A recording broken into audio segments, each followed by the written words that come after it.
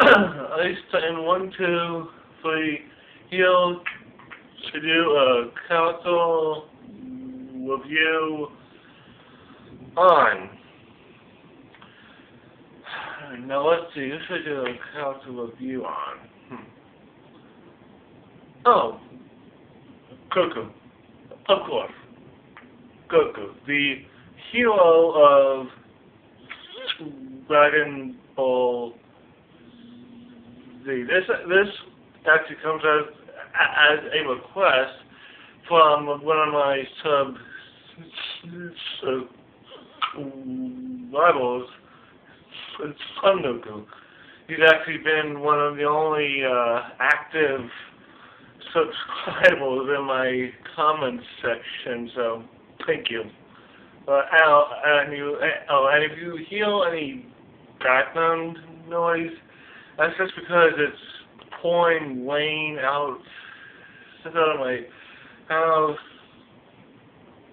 Yeah, it's pretty hard. But anyway, Goku, or as Cheetah calls them, Kakarot. He's a son of Bardock, but we never see his. But okay, throughout the entire Dragon Ball Z series in the anime, I don't know about the manga. They might have shown Goku's mom in the manga because obviously the manga is gonna show more than the anime, but I don't know. But anyway, Goku was, well, first of all, I just want to say this. When the Saiyan is born, their power level is measured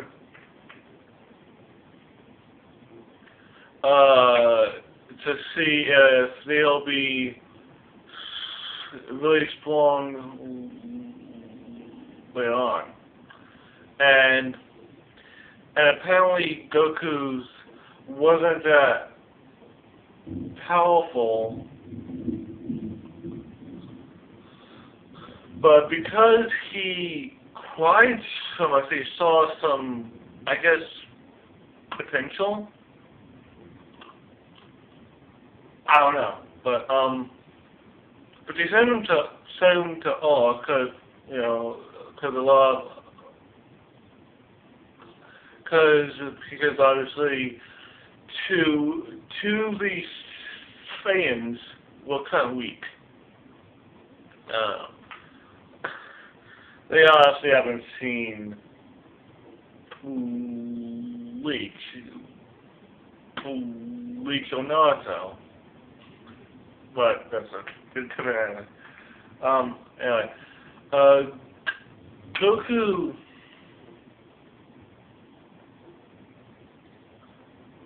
When he crashed to Earth, he was found by Gohan. Not his son Gohan, not his son, his grandpa Gohan. That's actually where his son got his name.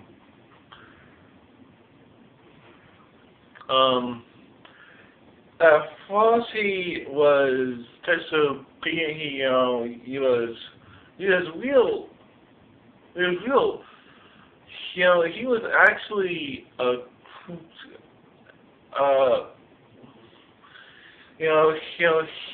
his whole, he did understand his goal when he was a little kid, and but being a kid, he couldn't really do that much. Not unless he turned into the ape. But he hit his head, so he forgot who he really was, and he pretty much calmed down. And Leon, he met Bulma. Leon met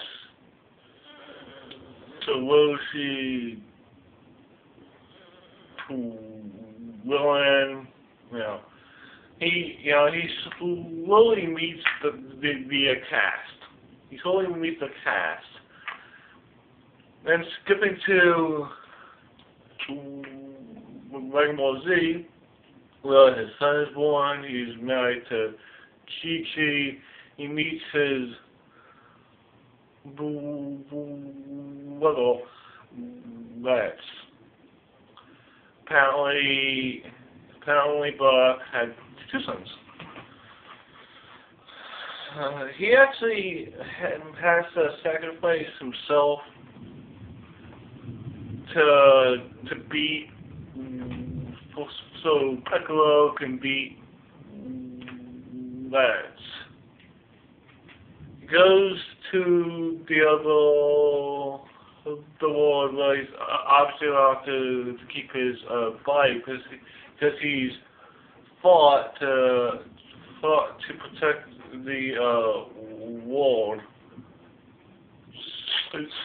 so many times.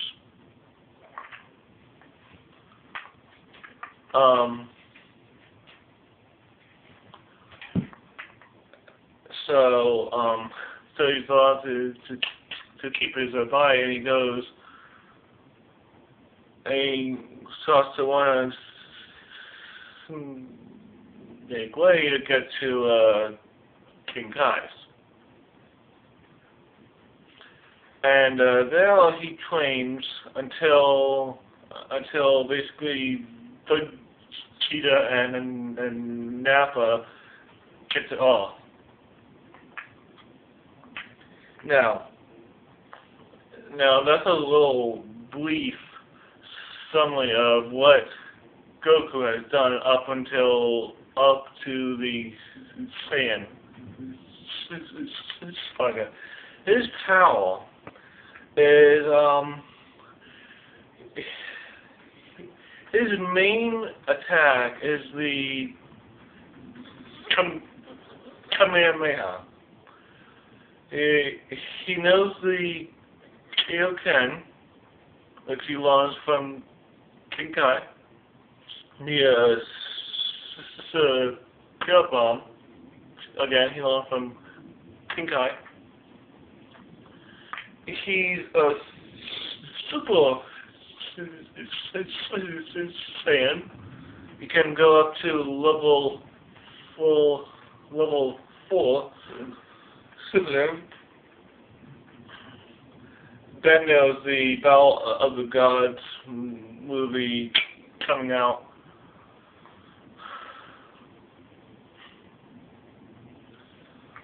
So I'm gonna call Super Saiyan God 5. I have to call it 5. But anyway, he has used the Kill Bomb a lot. That's his go-to attack when basically nothing else has actually worked. Okay, he used it against Vegeta, but it was through when he used it against Rita, which the first 2 times it did damage, but it didn't do enough damage. It didn't do enough. It didn't do enough to actually completely wipe them out. Well, first time it was a little small, but the second one was a little bigger. But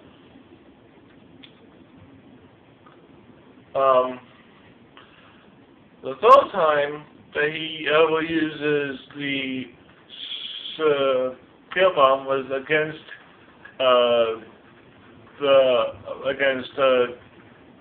Kid Buu. Now this is what a lot of people have called it, the ultimate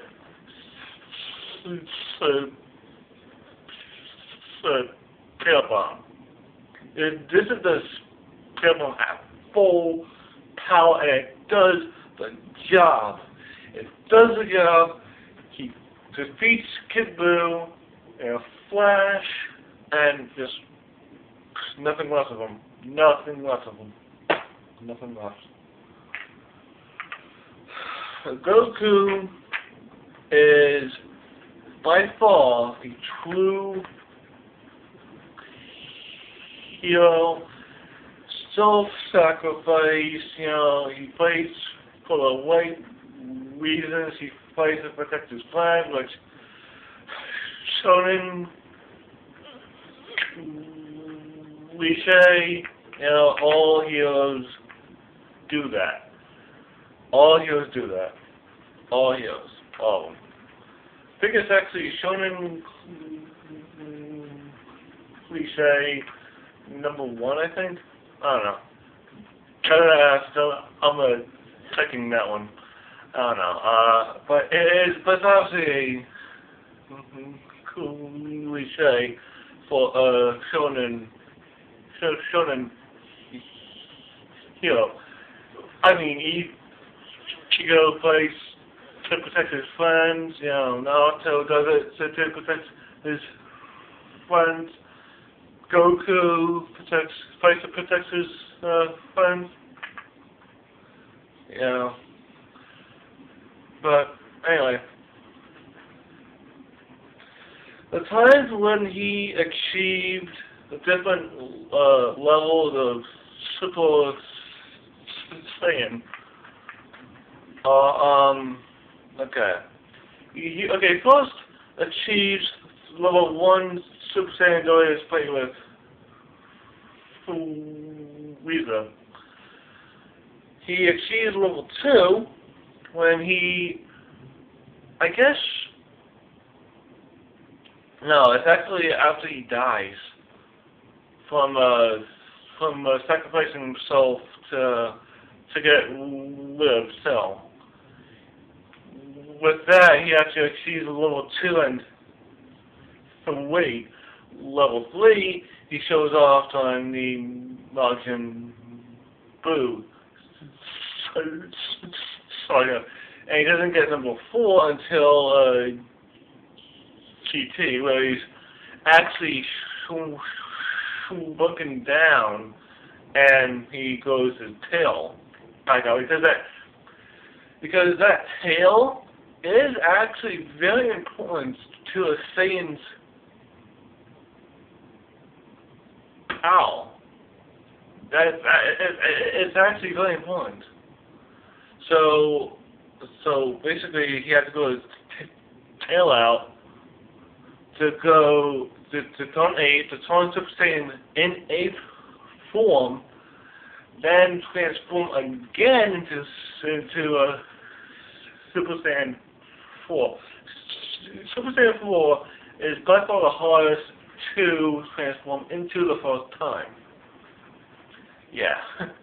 It's because one, Goku was never really able to control himself in ape form, but the thing is, Vegeta was not that hard for him. But anyway,